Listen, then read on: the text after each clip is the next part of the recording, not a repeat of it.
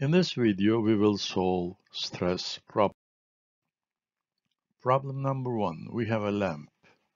Mass is 80 kilogram and it's supported by 2 rods.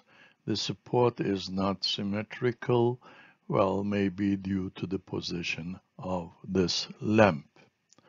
Well, both rods are made from the same material, but their diameters are 10 millimeters and 8 millimeters, and the question is, they like us to determine the average normal stress in these rods.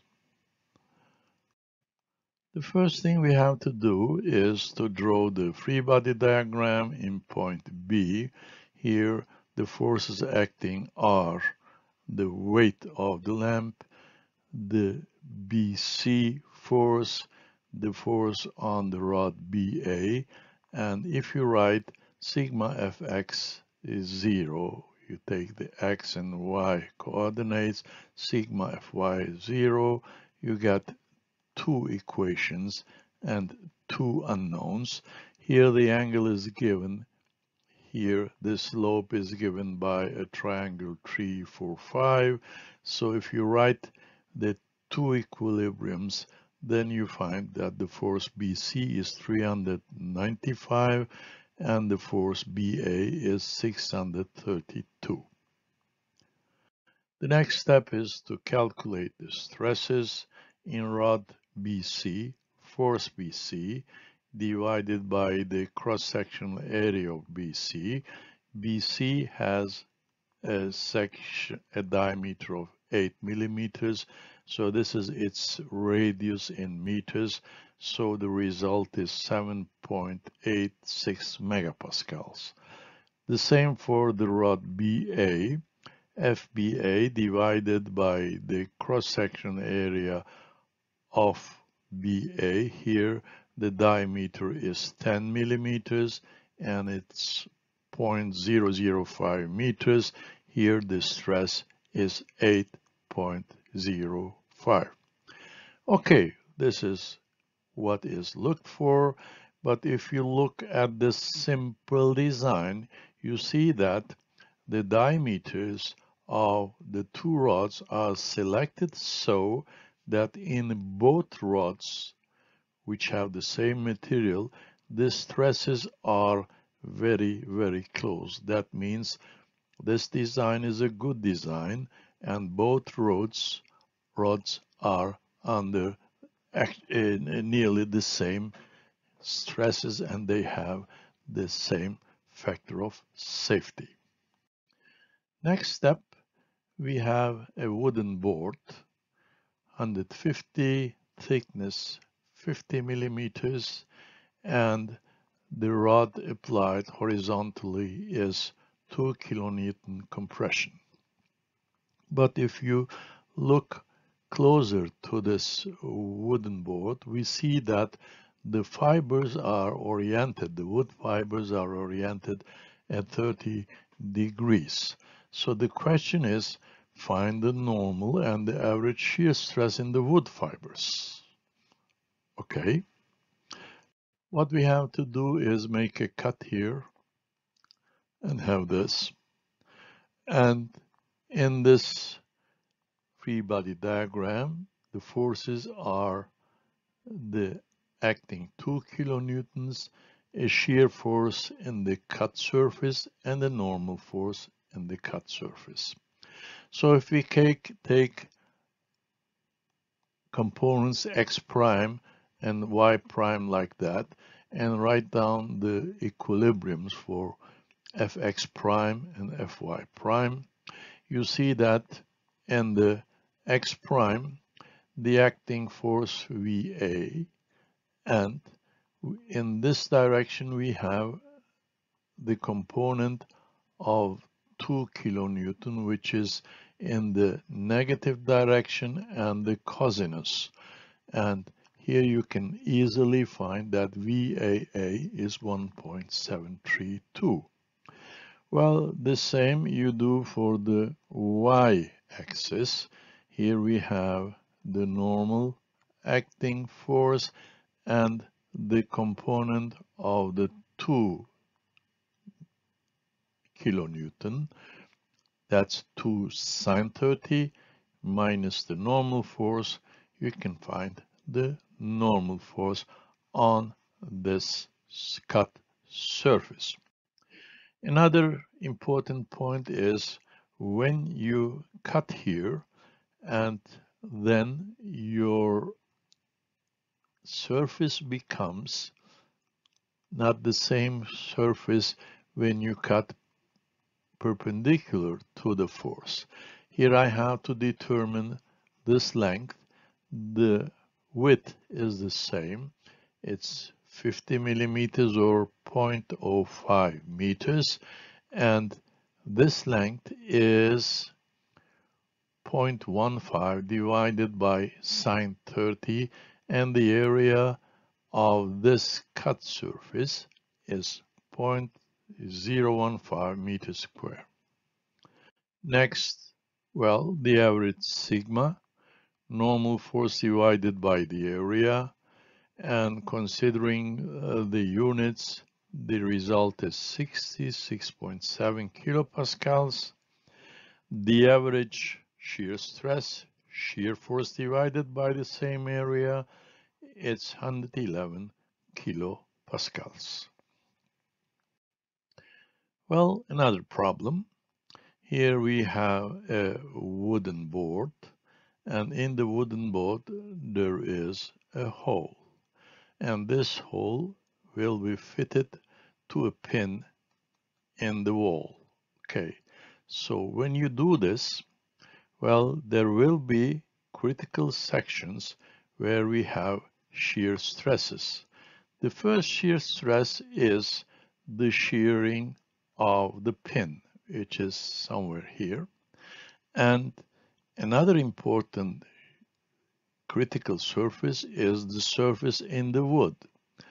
Imagine this dark area, and if this 40 millimeter dimension is too small, then you can pull out the rod by having shear in these two planes. The question is, the diameter of the steel pin is given, and the question is to determine the average shear stresses in the pin over here and in the ABC plane of the wooden board over here. So let's start with the pin. Well, the force is 5 kilonewton, and the area, well, the diameter is given. This is the radius, and so we can find easily that the shear stress in the pin in the critical section is 63.7 megapascals. Next, when this part of wood is cut due to shear in the plane ABCD, then we'll have to calculate the average shear stress, shear force divided by the area. This shear force we have taken 5 kilonewtons divided by 2 because there are two areas which should be cut at the same time. 2,500 Newton divided by this area, well, it has 40 to 20, 40 to 20 in meters, then the average shear stress in the wood is 3.12. Well, you see, if you have a board of this geometry and you apply this force, well, in the pin, a shear stress 63, in the wood, a shear stress 3.12 is acting. So you have to select your materials so that the strength of the materials are higher than these values. Well, another interesting problem. You see here we have a part. It goes through a hole and is supported by these two parts, the acting force is 20 kilonewtons, and the question is, so how should I select the diameter D so that this part will not rupture due to tensile force? How should I select the diameter T so that this parts or over here, these surfaces do not cut under shear forces? Okay, we have to determine the minimum diameter D and the minimum thickness T if the material's allowable normal is 60 megapascals and the allowable shear is 35 megapascals. Okay, first the diameter. The force is 20,000 newtons and the allowed shear stress is 60 megapascals or 60 10 to the 6 Newton per meter square. Here you find the area for this section, and if you know the area, you can determine the diameter of this area, and it is 20.6 meter. So the minimum diameter should be 20.6 so that there will be no rupture, so that the allowed normal stress will not be exceeded. Next, the thickness. Well, the circumference is what? 2 pi r times the thickness T gives you this area as you see.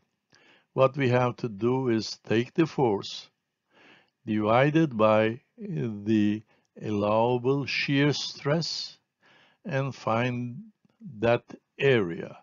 That area must be 0.57 meters square, and this should be equal to 2 PRT as I have shown over here. So if you put these two equations together and take out the thickness T, you find that this thickness should be minimum 4.55 millimeter so that no shearing will occur in this critical section. This again was a design problem. The geometry was given, only some dimensions were missing. The materials were given. We have calculated with our knowledge of stresses the necessary minimum dimensions. Well, the last problem. Well, you see here we have a wooden part. 3000 newtons is applied. Well, this will cause compression where in this area which is defined by AB and in this area which is defined by BC. Well, we have to determine the average compressive stresses along these areas. Another problem is when you apply this force. Well, as you see, this area. Well, if this area is not big enough, there may be shear in this area. Which area? The horizontal plane defined by ADB. So we have to find the shear stress in this plane. So that was our problem. Let's start to solve.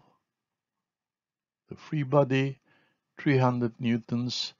Well, these are the forces acting one over here and one over here.